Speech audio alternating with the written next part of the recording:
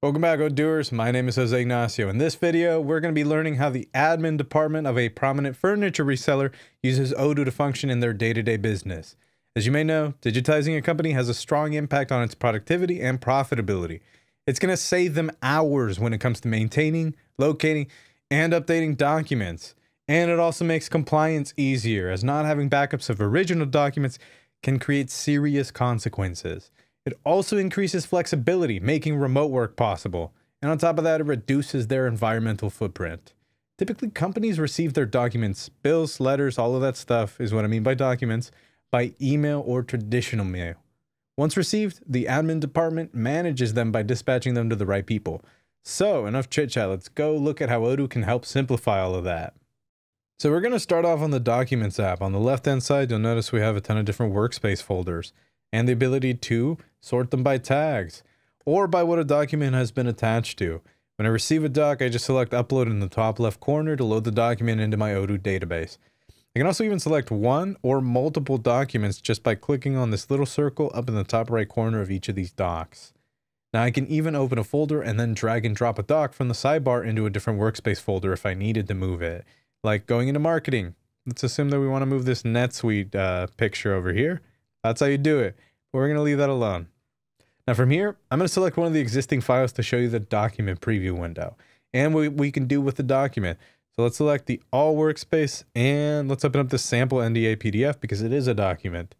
Now when this file preview opens, there are a few different options on the right panel. We can actually see icons for downloading, and also we can even replace, lock the file, and split the file. There are also a few different options to change a name, assign a contact, change the owner, as well as reassign the workspace, see which signature template is assigned to, and a space to assign tags as well. And then lastly, we also see some different actions available for the document. We can create a task, we can sign the document, and we can even deprecate this document at the very bottom. As you can see, Odoo keeps everything in one place for us, all on this panel here. Now, to be able to receive documents via email, Odoo allows you to have different email aliases. So for example, for the finance team, I have the upload by email option enabled, and I set the email alias to finance at whatever domain that we have over here.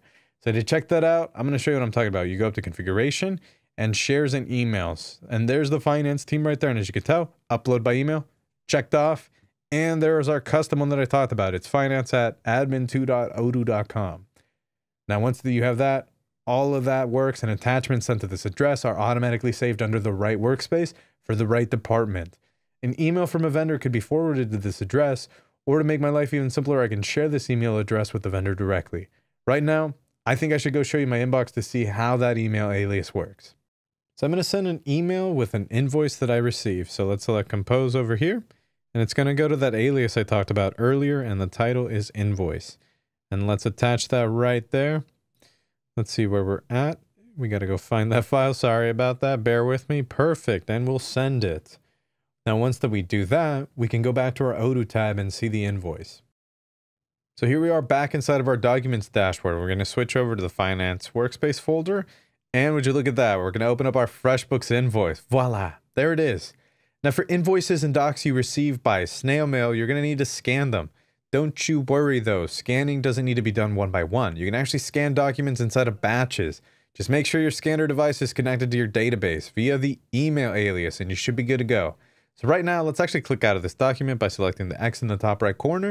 And after making sure that we're inside of the finance workspace folder, we're going to open up our mails_inbox PDF over here.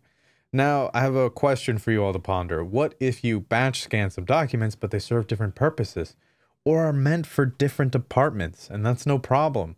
You can actually use the split tool to separate and aggregate the pages accordingly. Then we can send them to the correct department. As you'll see inside of a moment, the document can be split and different actions can be selected for the resulting documents. So first, I'd either click on this split PDF button up at the top or select the scissors over here if I wanted to do that. Doing so actually reveals something else. Takes us to a different page. And over here, we have a few different options, and we notice that it consists of different bills and letters. We can click on one page for a preview by selecting it right there, and even scroll through. And we can also see the rest of them as well using our little arrows over here. But let's jump back to see all the pages again right now, because from here, I'm going to click on our scissors because we need to cut this right here. So first, I'm going to select between pages 4 and 5. That's its own little thing right there. And that's to rejoin them because this is one bill. I want to make sure those pages are together. We'll go ahead and leave the other the other pages split as they are. And you know what? I'm also going to click on this check mark for page 6 over there, just to deselect it from the batch and create vendor bills for the rest. So how do we do that? Well, we just select the create bill button up at the top, and boom, just like that, everything is done.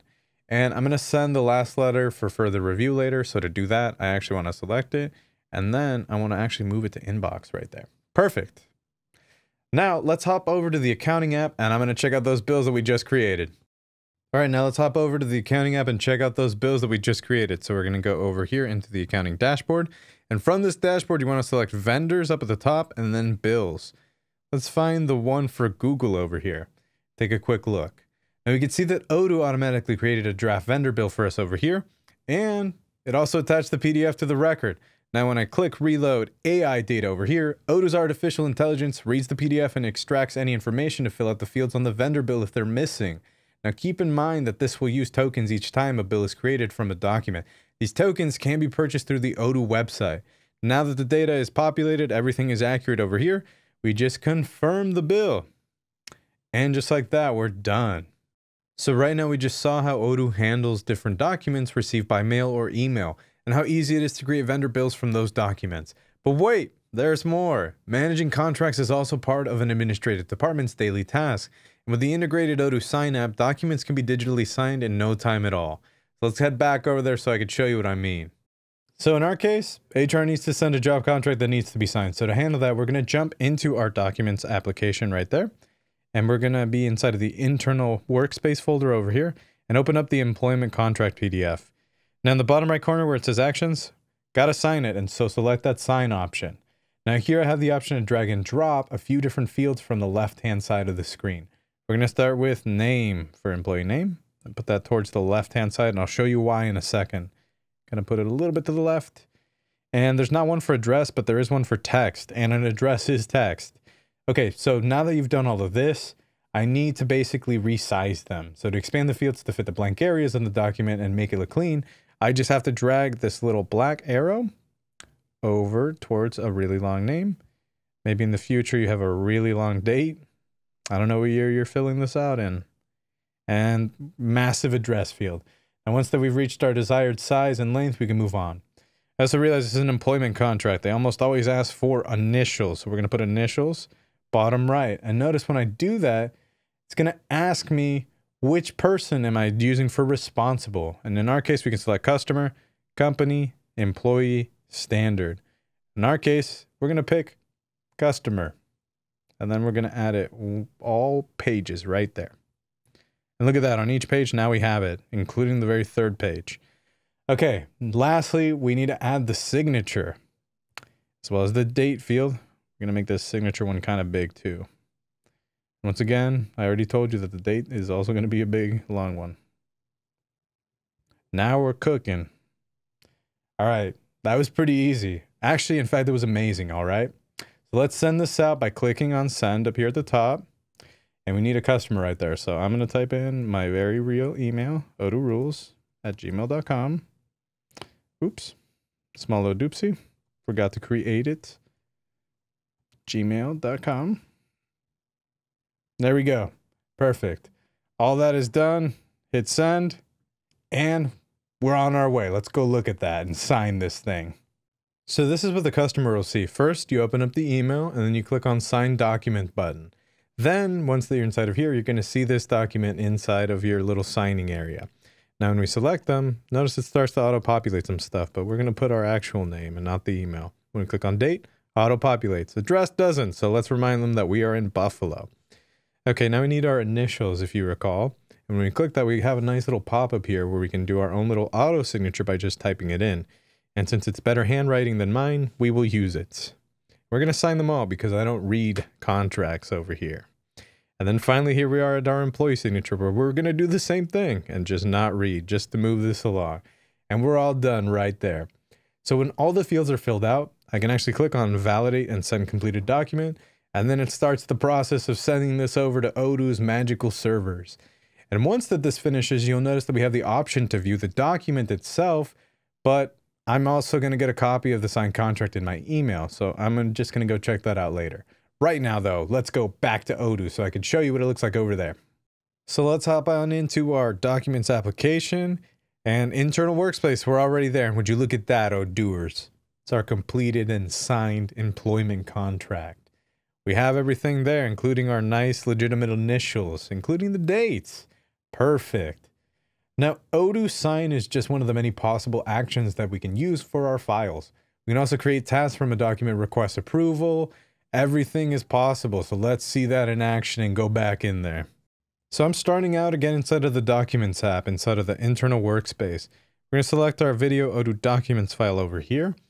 And if we would like to, you'll notice that the Create a Task action is actually at the bottom right corner. So let's actually click on that. So inside of here, it takes us to a separate page wherein I can create a task card and assign it to a project. I'm going to select a random project right there. After that, you can also add in any information like a milestone, an assignee, customers, deadlines, tags, you name it. If you wanted to, you can also add subtasks as well. But right now, let's follow the breadcrumbs back over to Documents. And in addition to the standard action options, you can actually create other actions for documents by going to Configuration, Actions, selecting New in the top left. So from here, I'm going to create a new action with the following settings. So we're going to select Schedule Activity, please, just because. So under the Conditions tab that we're in right now, we need a related workspace. You need to select this first, by the way, or else you won't have any of your pre-done templates down here if you would like to use them. So for ours, oops, I forgot, you search via what you want inside of a template. So there it is. And then after we finish with that, we want to go over to our Actions tab. Now inside of here, we have Move to Workspace. We're going to move it over to Marketing right there. And we also need to enable one of these options, which is Schedule Activity at the very bottom down there. And once we did that, you notice that we have other options, like what type of activity. It's going to be an email right there. Then once we're done with all of this, because we're actually done, we don't have to touch anything else right there. I'm going to manually save by selecting my little cloud icon right there. And now this new Schedule Activity Please action will be available for any documents that are in my internal workspace and contain the presentation tag. So once that I click Schedule Activity action on a doc, it will move it to my marketing workspace and schedule an email to do activity. So let's jump back over to Documents, make sure we're in internal. I'm going to select one of these presentations right there. And we're going to click an action, which is Schedule Activity. You'll notice right there. And then once we select that, boom, we see that the presentation was moved, because if we select Marketing, oh, doers. There it is, right there. As I'm sure you know, going paperless and fully digital is the new norm. And as you just saw with Odoo, it could not be easier. To learn more about the apps that we saw during this flow and many others, make sure to check out the rest of our e-learning videos. Thanks for watching. And before I let you go, I'd like to give a special thank you to Tim. You've been great, brother. See you on the flip side.